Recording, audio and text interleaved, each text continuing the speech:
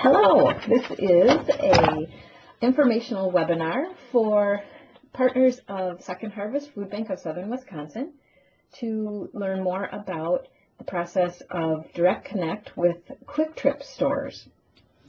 We have approximately 100 Kwik Trip stores currently that are working with our partner agencies, and we're excited about the partnership with Kwik Trip because they are very involved with their communities and excited to be part of a food rescue program. Their mission statement is as on the current screen, which is to serve our customers and community more effectively than anyone else by treating our customers, co-workers, and suppliers as we personally would like to be treated and to make a difference in someone's life. So they really do believe in the words here, and they have this posted in all of their stores for everyone to see, because it is something that they ask their co-workers, which is their staff, to learn and to live by. So they really believe in this information. A little bit of background information about Kwik Trip. There are currently more than 600 stores in the Midwest, Wisconsin, Minnesota, and Iowa. In Iowa, they are known as Kwik Star. There was a naming conflict, I guess, there. And they currently employ over 20,000 people. So obviously they make a big impact on our communities in that way as well. They are very committed to freshness of product, and because their stores are fairly small, they don't have a lot of back stock. So they are delivering on the highways and byways every day of the week, Monday through Sunday. Not every store gets a delivery every day. Some do. But some are getting that delivery as frequently as possible. They are a family-owned business based in La Crosse. They currently have 3 generations working at the company, with a 4th generation being groomed, shall we say. They're very small kids at this time. But they are very much a family operation and treat the co-workers as a family. And they manage all of the business decisions because they are not a franchise. They do not have to follow some of the more stricter regulations that a franchise or folks with more restrictions might have to. So they continue to be a top place to work, as named in many different publications, and recently as 2016 in the Journal Sentinel and the Star Tribune. They consistently have people who are happy to have been there for 20 plus years, 20 and longer. Their core values at the company are honesty, integrity, respect, excellence, humility, innovation, and a work ethic, and they do embody these values each and every day. The culture that they have with those values and with their mission statement, they drive the partnership with Feeding America, with the food banks. There are 5 of us, with Second Harvest being one of them, as well as other charitable organizations. I know in the past they have worked with Special Olympics and the Honor Flight, as well as several others, and very local organizations in your communities, from a Little League team to different Boy Scout troops and such like that. They're happy to work with the community. They do have aggressive expansion plans. They have been doing that, but they continue to plan additional stores. In fact, 40 to 50 new stores annually in those 3 states over the next 5 years. This is a $300 million plan at this point. They're investing over $113 million in new facilities, like in La Crosse at their headquarters campus. They are already well over 1 million square feet and 120 acres in that area, but they are expanding their facilities in the bakery, dairy, kitchen, and transportation areas. They do operate their own fleet, do all of their own repairs, so that transportation piece will be really important for them to be able to service those additional stores as well. That expansion is going to continue to help communities and, in fact, our state, as it generates a new and expanded tax base, as well as job opportunities for additional workers in the stores, but then also those that are doing the expansion, the construction contractors, subcontractors, and suppliers. By expanding the food production operations, this is going to allow them to continue with the very strict control that they require for food quality and their offerings, and then, of course, food safety as well as efficiencies. These control their costs by being vertically integrated, where they are producing so much of their own branded products. This helps keep the prices down. They are committed to long-term sustainability, which means that they are building new stores that will utilize green technologies, and they have 3 to 5 stores per year that are existing buildings that they are going back and getting green certified. So that means that they are using, low emissions and other environmentally friendly products in their stores. So digging into the actual process for the pickups at the stores, for each store that you have been partnered with, you will be provided by Second Harvest some gray totes. These are very specific totes that Kwik Trip has asked to be used. They are food safe, and they are differentiated somewhat from the totes that they do use in their stores. The stores will have a sticker on 2 sides that do say Feeding America, so you can identify them to be the ones used in the food rescue program. There will be 6 because their store will always have 3 at their location that they'll be putting donations in, 1 in their cooler, 1 in their freezer, and then 1 in their dry storage. And then 3 will be in transit, ones that you will have just picked up and maybe taken back to the food pantry and emptied and distributed the food, and then the next time you go back, you take those 3 empty ones and switch them out for 3 full ones, hopefully. We reviewed this at the store when we dropped them off, but of course, following food safety protocol, they should be stored 6 inches off the floor and away from chemicals and cleaners when they are being filled with the food. Of course, we do ask that the bins be very clean at all times. Occasionally something might get opened or spilled or just in transit. If the pantry could please be responsible to keep those clean, we do want to have the stores know that we appreciate the food safety expectations and some cleanliness pieces of that as well. We do ask that you keep track of your bins. Occasionally we get one back with a Second Harvest truck, or maybe they get borrowed for other uses. But if you do need to replace those, there is a $15 charge. We can supply those to you and would prefer to do so that they are specific to that exact item. But you should always have 6 at all times, 6 for each store. Additionally, a thermal blanket is used as a passive temperature control device per our food safety instructions.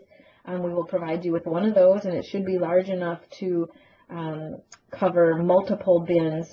If you have more than one store, you shouldn't need a blanket per store.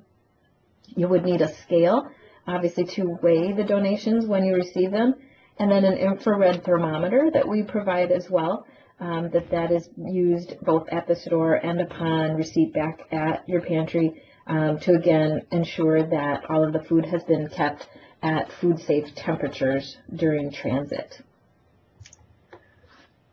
Specific donation information by category or item, you can see here, these kind of follow along with the 3 bins. So the left side here is for what will be stored in the freezer. Obviously frozen items like ice cream bars or frozen pizzas and such.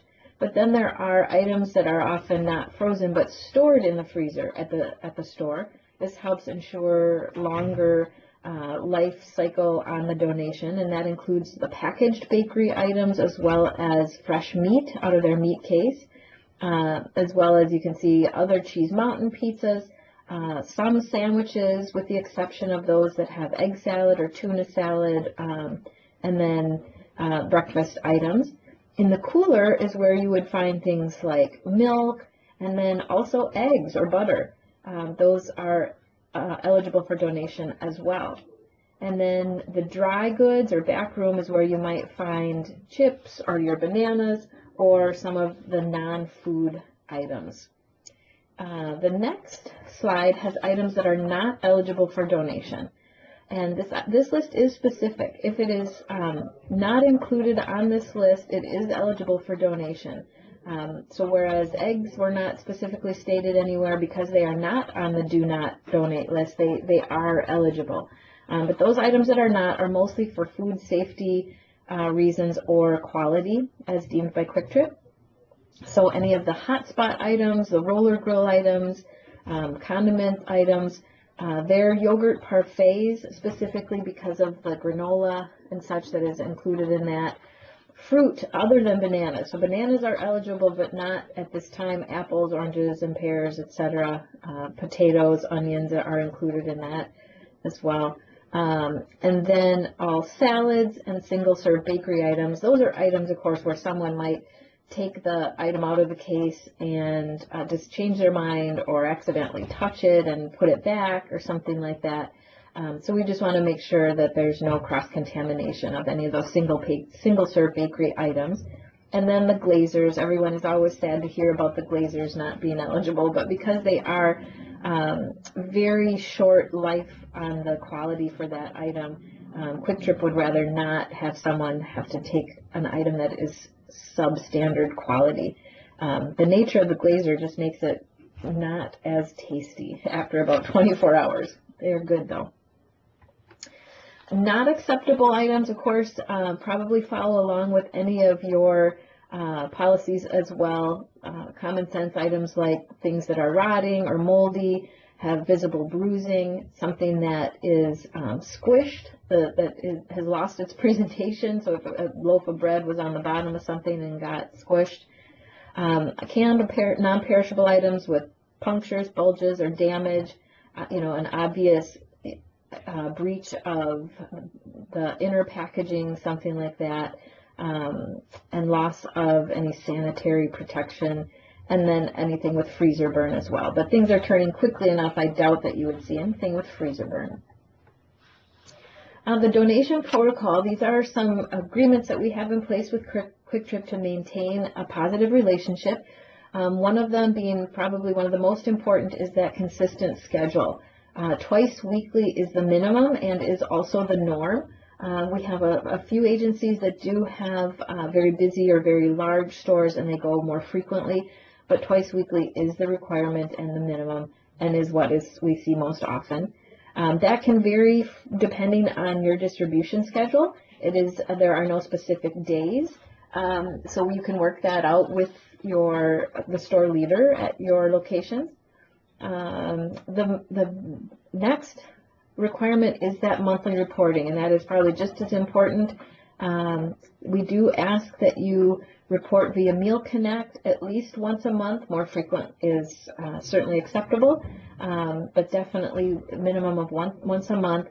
Just for frame of reference, 225 pounds is what the monthly average is per store currently. That does vary widely, but if you're finding that you're below that average or even maybe below 100 pounds or so, please do let me know, because that might be something that we should address with the store leader or even a district leader. There might be some opportunities that the store does not realize are eligible. I have recently heard a few store leaders mention they didn't know they could donate milk or they didn't know they could donate eggs. So there are certainly some items here that we want to make sure everybody is aware of, and we can get those pounds up if we need to. Non-food items, for example, anything that is a health and beauty product that maybe had a broken cap or is discontinued, something like that, should be separated from the food. It would be in that dry bin, but probably in a plastic bag. So that would be an acceptable form of separation. And the pantry volunteers who are there doing the pickups have a few expectations as well of that individual. They should be identifiable by a name badge, whether the one on a lanyard that Second Harvest can provide, or if you do have one for your pantry with your pantry name and logo or something, that would be acceptable as well. The volunteers should arrive and use the front doors and just sort of make their presence known in the store with someone at the counter or an available coworker in the area. At that time, the coworker can go ahead and get the bins for the volunteer at that time. Sometimes the back door is open because they are receiving deliveries, but they do prefer that you use the front doors. To please be knowledgeable about what items are eligible for donation. From that list we had a little bit ago, if you see there are items being donated that shouldn't be, especially more than once, it would be something to address with the store leader or the co-leader because they should not be donating those items. And to, of course, use the provided bins and thermal blanket and follow good safety practices about taking and recording temperatures, and of course just ensuring that the area where the food is being received is always clean and maintained. As far as taking the temperatures of the food, this is a handy chart that can help identify where there would be any concerns, and that would be in those red areas.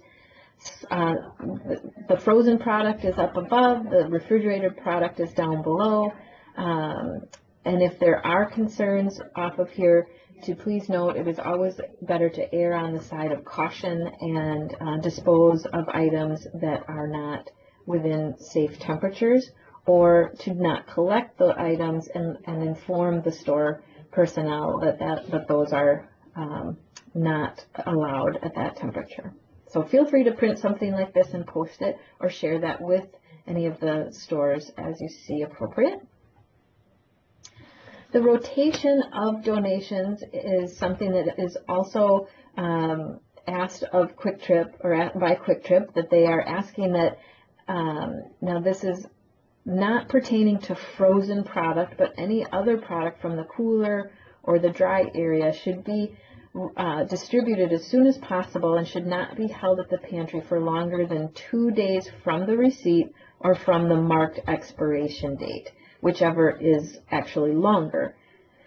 With the exception of milk, there is an extended donation period on that because they do bottle it themselves and it is so very fresh. Some stores are pulling that out of the cooler for donation as much as 3 days prior to the date, and then depending on what day you go and pick that up, it should not be held at your pantry for longer than 4 days from that marked expiration date. If you have any questions, of course, please let us know on that. The reporting piece of it, please do track weights for each pickup. So if you are doing more than one store, you would want to keep those separate as well. But each time you go, it's easiest to track those numbers by weighing the product as you're coming back to the pantry. And certainly it may be easiest to weigh them right in the bins as they're being unloaded. Just please do remember to take the 5-pound tare for the bin itself off of the weight. And then again, tracking each store separately. Many of you do have more than one store, and we do track those individually in Meal Connect. Receipt detail by the type of item is appreciated. At one time when we first began the program, we just only had 3 categories: dry, cooler, and freezer. It is very helpful at this time, again, to have some more information about what the product actually is, whether it's produce or milk or meat. There is a description line in Meal Connect in the receipting process to go ahead and fill that in.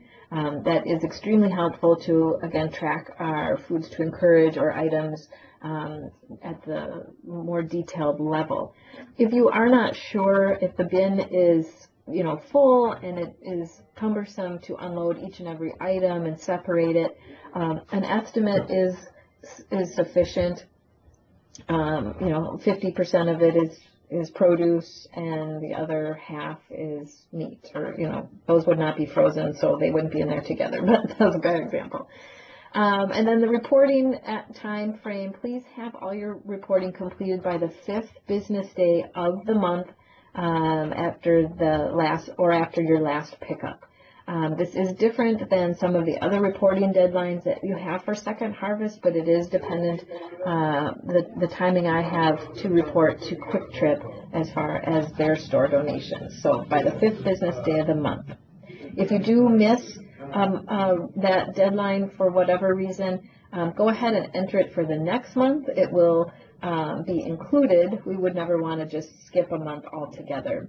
It would get in for the following month where it might just look like a larger amount, but it's appreciated if you can catch up. So my contact information is here. I work with Kwik Trip headquarters on some of the high-level programmatic questions. So if you do need more information, please let me know, or certainly contact your SAR. Again, I really appreciate all that you do to help us with this partnership and program. There are additional opportunities throughout the year for fundraising and other ways to engage the store. So please feel free to establish a relationship with those folks that are excited to be part of the program. But we do all appreciate what you do. Thank you so much.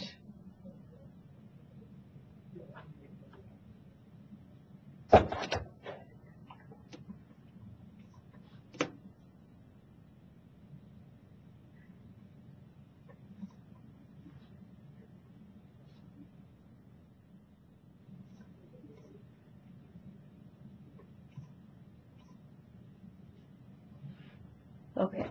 Recording title should be Something recorded.